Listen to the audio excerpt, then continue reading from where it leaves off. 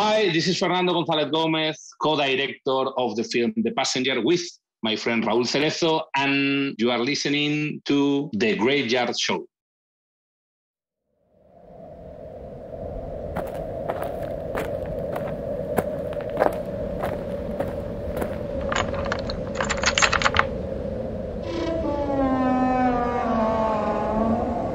Welcome to the Graveyard.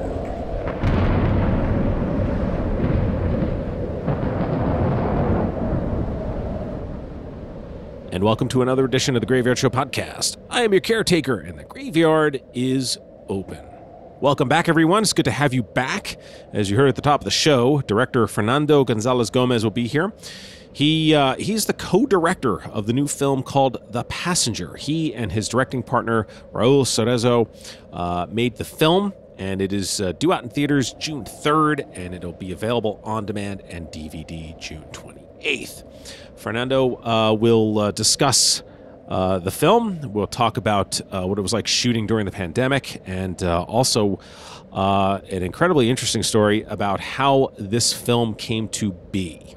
All that in just a moment. But first, if you'd like to reach out to the program, you can do so. The email address is gyspodcast@gmail.com. That's caretakersawesome@gmail.com. You can send me your thoughts, comments, and if you're part of the horror community and you have something to promote, please do not hesitate to reach out. There are several of you who have been taking advantage of that opportunity, and as they can tell you, I am very quick. Well, kind of quick. I don't want to sound like I'm immediate, but yes, I do respond, and definitely would love to give promotion for any of you that are looking for it in the horror community. That's as an interview, or if you have something to promote that you would like to pass along, I'd be happy to mention it on the podcast. Before I get to Fernando, let's talk a little news. Resurrection teaser trailer is available online. I did mention this on my last podcast. The film stars Rebecca Hall and Tim Roth, and it is the sophomore film for Andrew Siemens, who also wrote the film. You can hear all the rave reviews it's been getting by going one podcast back, where I read through them, and the film is getting very, very good reviews. So check it out. It is Resurrection. The teaser trailer is available now online. Saban Films presents American Carnage, which is going to be in theaters, on demand, and digital July 15th. The film is directed by Diego Halavis and written by the Halavis brothers. Hope I'm pronouncing that correctly. The synopsis is as follows. After a governor issues an executive order to arrest the children of undocumented immigrants, the newly detained youth are offered an opportunity to have their charges dropped by volunteering to provide care for the elderly. Once inside the elder care facility, the volunteers discover the governor and the facility's supervisor have cooked up a horrifyingly depraved conspiracy that endangers the young and the old in this twisted thriller comedy. Chucky is coming to Shout Factory. That's right. Child's Play 1, 2, and 3 will have all new 4K Ultra High Def debuts here in North America.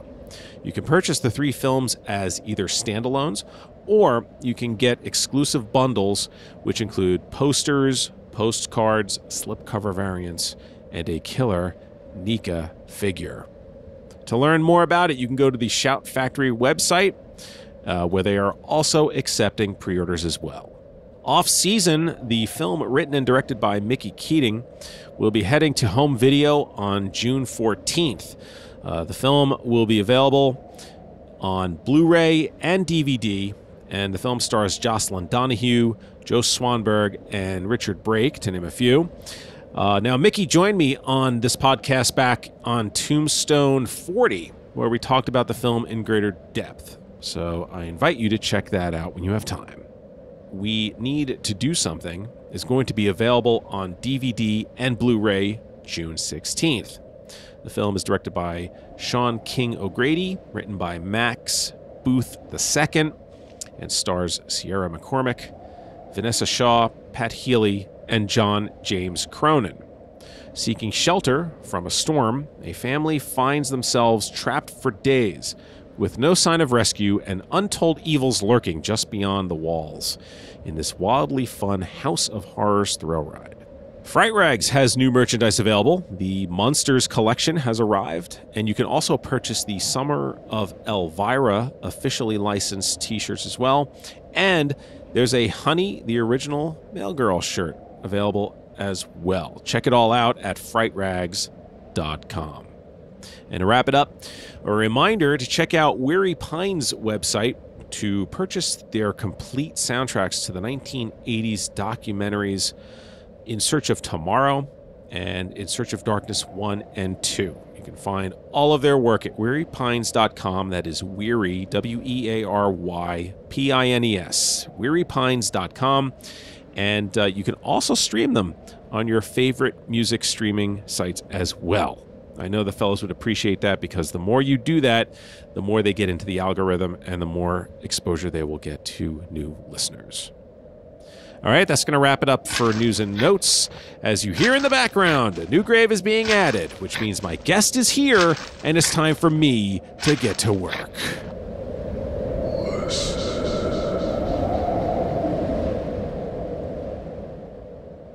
Joining me now is Fernando González Gómez, the co-director of the new film The Passenger, which had its world premiere at the 2021 Styges Film Festival and was nominated for the Audience Award.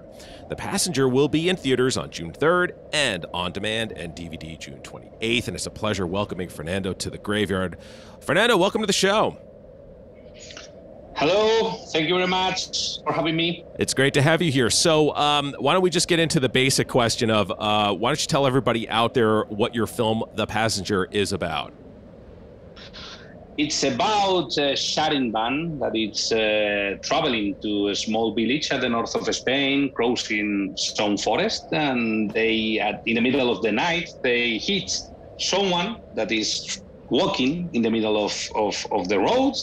And they decided to rescue her and move to the nearest hospital, but was a very, very bad decision, because there is something inside her, and I'm not going to tell you more. I think that's a good idea. We'll let the audience see it for themselves. Now, my understanding is that the story idea came from your directing partner, Raul Cerezo. How did he come up with the idea? The idea came, it's really, really good history, because in Spain there is a very popular app in the mobile phones that it's BlaBlaCar. And BlaBlaCar is an app that you have a profile and you can share a trip. Okay, you said, okay, I'm going from Madrid to Barcelona and I'm going to start the trip at 9 a.m. on Monday. Okay, and then you share the trip, and then the people can join you and pay some money in order to pay the gas or whatever. Okay, what happened, and it happened in the movie that Blasco says that he's noted in the app that he speaks a lot, because BlaBlaCar came from blah, blah, blah, or blah, blah, blah. I mean, you define you as a driver if you are a driver that speaks a lot or not. No? Then Raul was one of those drivers heading to Sitges Film Festival in 2018, I think, or 15, like 7 years ago. And they was driving with an old woman inside the car, and Elion Ramallo, that is also the co-producer of the film. They was driving, and in a moment of the trip, entered into a car a new passenger that was a black guy. And in that moment, this old woman starting to transformation to a racist monster, saying bad things to the guy. And then Raul says, okay, we can catch this and then transform in a genre movie and have something going bad when something came inside the van. And it came from that trip. Wow, what an interesting story that is. How did you get involved with the project? Well, the project came to me because I shooted my first feature film called Standard in 2019, and Raul watched it. It's a very different movie because it's like a black comedy. It's like if the Coen brothers was born in a small village in the middle of Spain or something like this. And Raul watched the movie and said, "Oh, Fernando, you made this movie with a high level of freedom, no? Like total freedom." I said, yes. I don't know if it's good or not, but I made with full freedom. And then he told me, okay, I want to show you this movie because no one is interested in The Passenger. You know what happened? All the things that now the audience love is the things that all the producers say that it cannot be in a movie. Okay, then finally we present the movie to our producer, the producer of La Dahlia Films from Standard. They say yes, green light. And then Raul and I jumped into a pool with no water. That's always the kind. Those are the best pools to jump into. yeah, could be. No. And then, we made it together because probably we have the same way to see how a production and how to tell the story. No, we like to plan a lot the shots and at home. And make a big work of design where the camera is going to be, and we see the movie in the same way, and we try to have one vision, no the vision of two persons changing sequences one each other. I mean more than one vision together, and this is what we tried to do. How long of prep did you and Raul do? Putting storyboards together or putting a shot list together, how long did that take, roughly? We had the green light like in April of 2020, and we started shooting in August. Then probably we work like 2 months or 3 months together. And how, I mean, I hear April of 2020 and I start to shudder because of the pandemic. And I mean, so obviously, how did the pandemic affect you shooting this film? Well, the protocols, all this shit. But it was nice because we was shooting in the middle. We spent like 3 weeks in the middle of the forest. We been there in a camping all together, like in a bubble. Okay, No one came to visit us. No one was there. Only the team. Then we had no problems in COVID. We was like in the middle of nowhere shooting.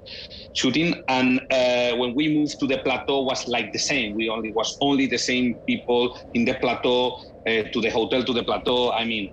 It's a fact because was no family living during the shooting days. No, we spent like 1 month and a half only with the people of the team. No visits, no one. Wow. Everything in a bubble.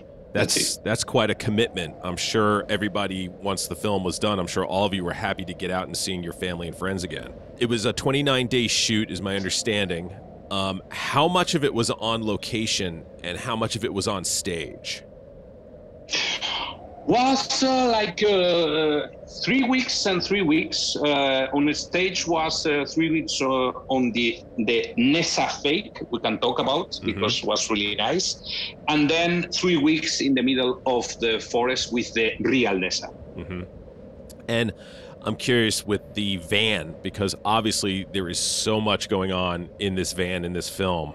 Again, without giving anything away, I mean, it's probably 80% of the movie probably takes place in the van, maybe more. Probably. If you take count the minutes, probably it's 80%. Yes, probably. So I was assuming that you were shooting that on an LED stage.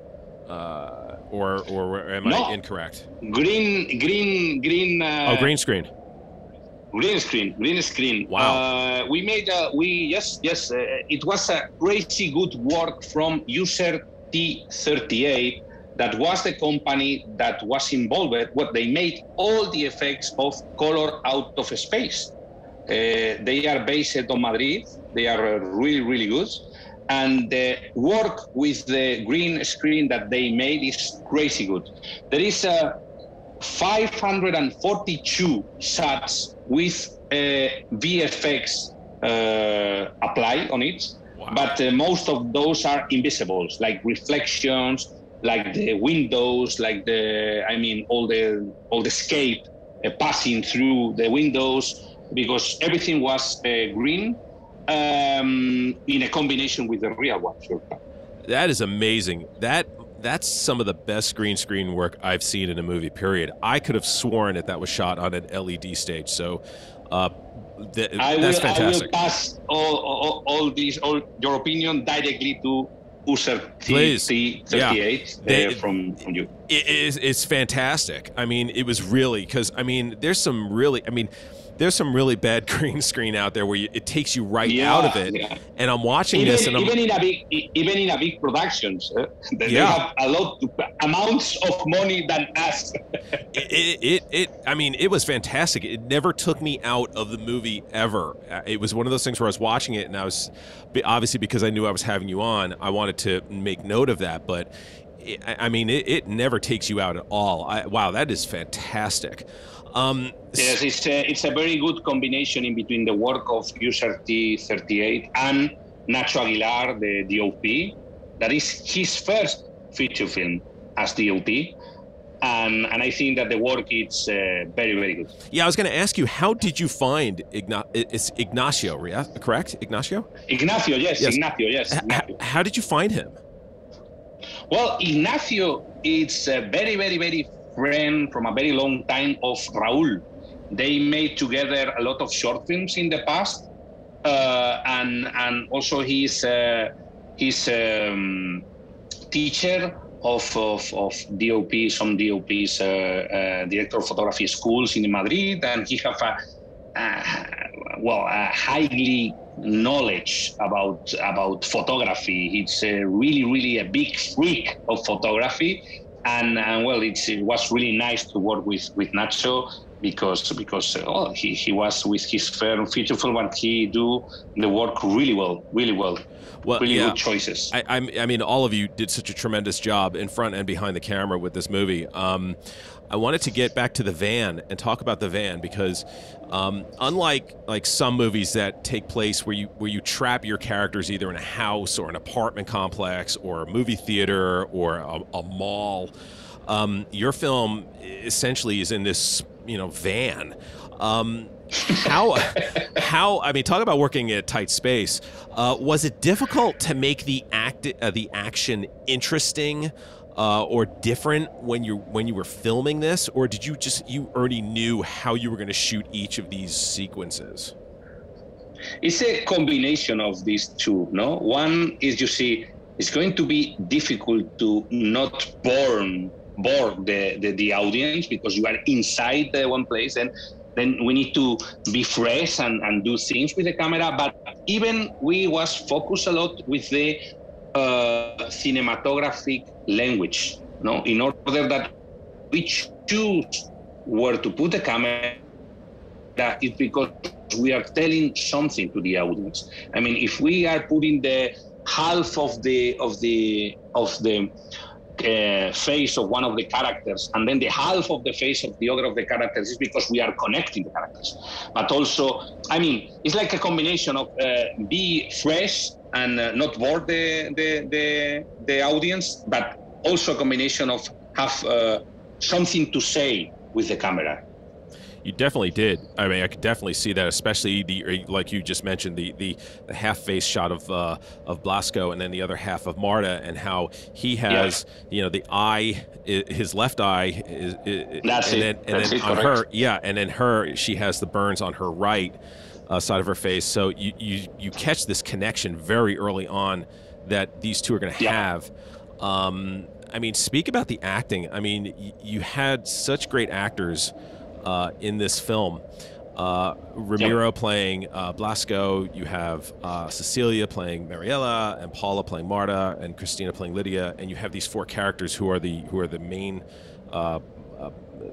the center of this. There's a lot of intense acting, but there's also some comedic moments, some lighter moments. So talk about directing them and how they all came about it, making this. This is a good point. In the moment we started work in the casting process, we said that was really important. What the choices are going to be, because how they interact, or where you are going to position the audience at the starting point. Because in the starting point you are seeing like a traditional comedy. I mean, if you erase the starting sequence in the forest, you are in a comedy. There is people sharing a van, going to some places, and they are doing some jokes. No, then was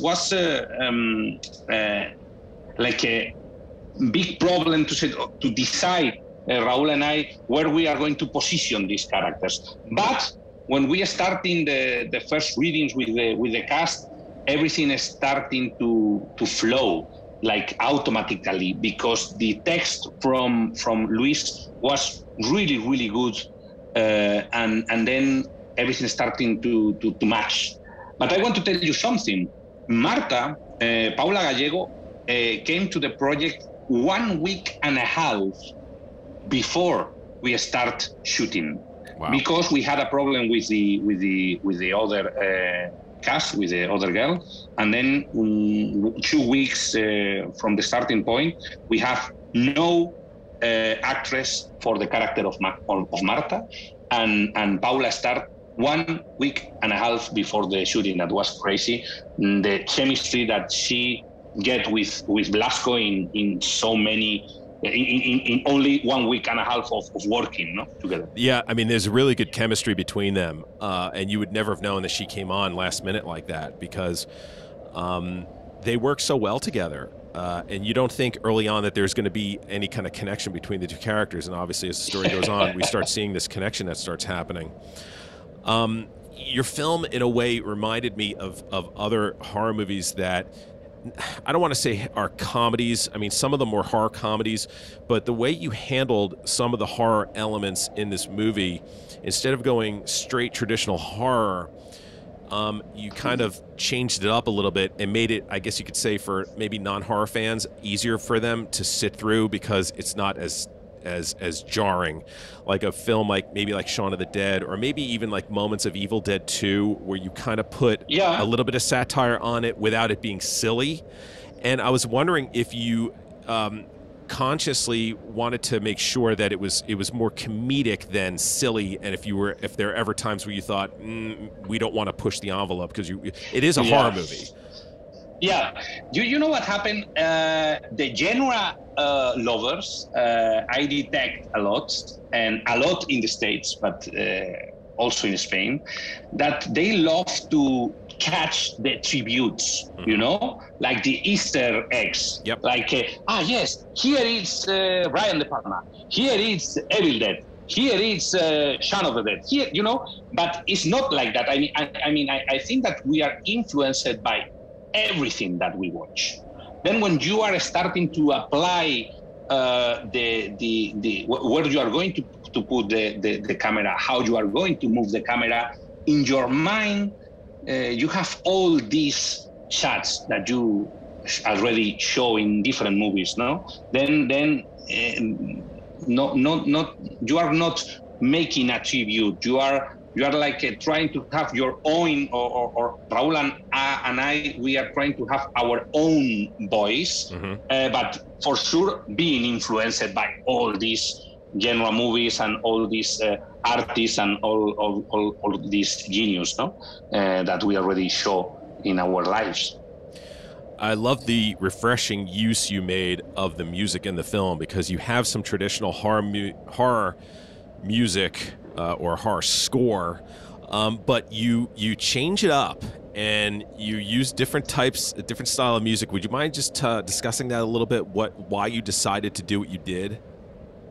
Yeah, as you said, there is a mix. We have like this traditional horror Carpenter music, like that, not to say something more 80s, 90s this kind of traditional or electronic music with some orchestra, but more electronic.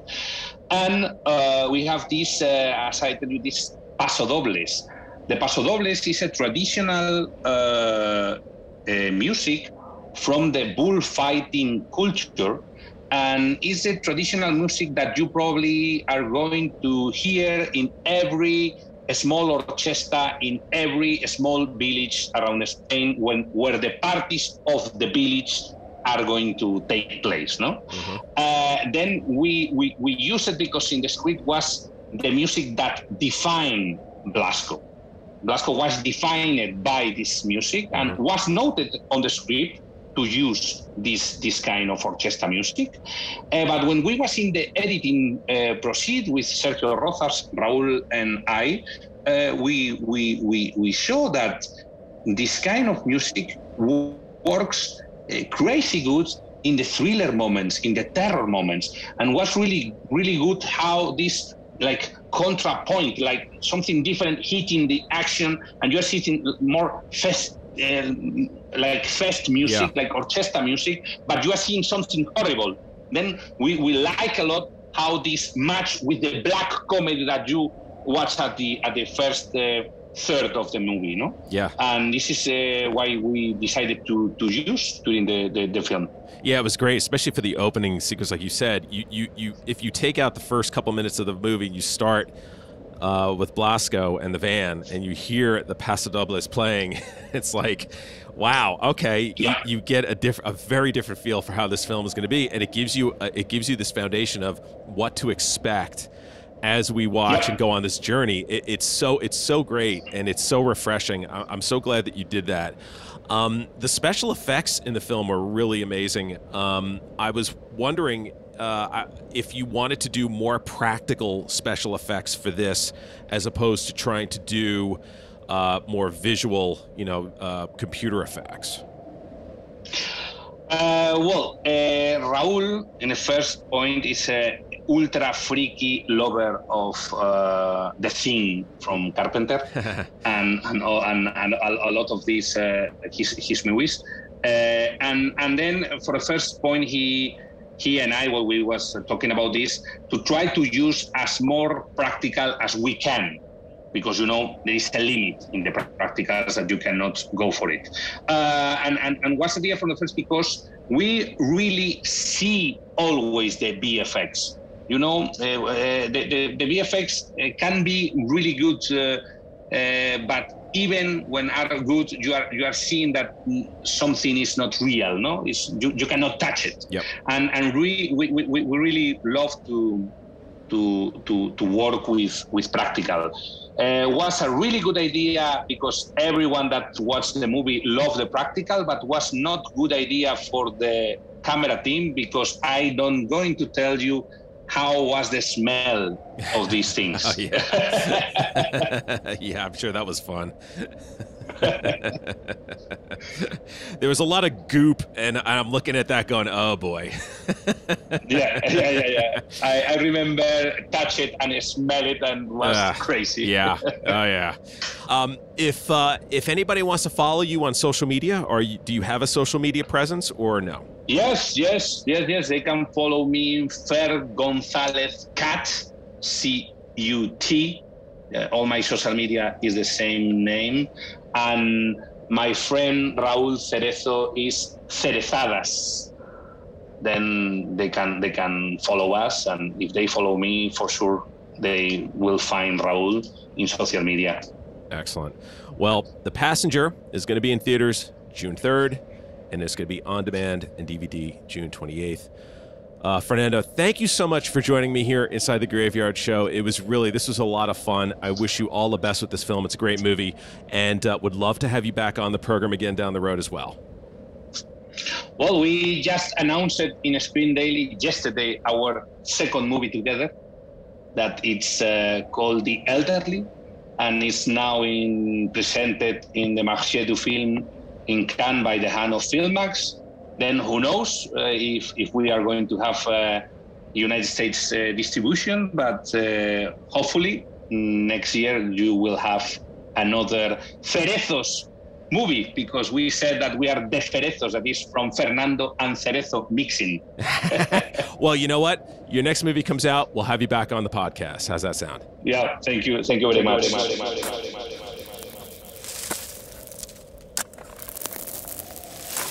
And as I put this interview to rest, I want to again thank Fernando for joining me here on the program. The Passenger, June 3rd, in theaters, June 28th, on demand and DVD. This is one of the best-looking films I have seen in a long time, by the way. And when you see it, I think you'll agree. The film just looks fantastic. And I wasn't kidding about the special effects either. I really did think that this was filmed in front of an LED screen. That's how good this green screen looks. As I begin to close down the graveyard, I wanted to invite you to join me on my latest endeavor, known as Catacombs of Horror. It can be found on the Graveyard Show Podcast YouTube channel in the playlist. However, it now has its own YouTube channel as well, and you can get there from the Graveyard Show Podcast YouTube channel. There is, at the very top banner of the Graveyard Show Podcast, you'll see right on the photo, just to the right, it says Catacombs of Horror. Click that. It will take you to the new Catacombs of Horror YouTube channel. Catacombs of Horror is a video production that I produce exclusively for online content. Currently, there are 3 videos which you can catch. One on 1980s horror, one on Count Yorga Vampire, and one on Halloween 4, The Return of Michael Myers. And also, my last podcast, I gave you a glimpse as to what my 4th Catacombs of Horror video will be. And it's simply, is the original Suspiria overrated? And if you want to learn more about why I asked that question, go back one podcast to Tombstone 47, and I talk about why I've posed this question. It's not a hot takes thing. It's not a controversial thing. It's not a thing to stir anybody up out there. It is a legitimate question. Is Suspiria overrated?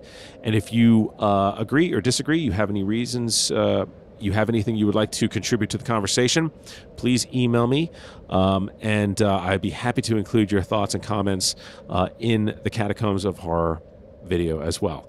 I'm still in the early process of putting it together, so if you think you're too late, and you please send it in anyway, because I'm still in the early stages of putting this thing together. So there's plenty of time for those of you to weigh in on the topic. And of course, I always love hearing from you, especially in the Count Yorga videos. You guys are just killing it with the comments and the likes and everything. So greatly appreciate it. Speaking of which, if you wouldn't mind rating the podcast on whatever podcasting site you listen to the Graveyard Show on, I would greatly appreciate that as well. I don't need a long description on whether or not you like it. If you just want to rate it 1 star, 5 star, 10 stars, whatever, I would greatly appreciate that. If you could, it just helps me out as well. I mean, you know, the podcast is free.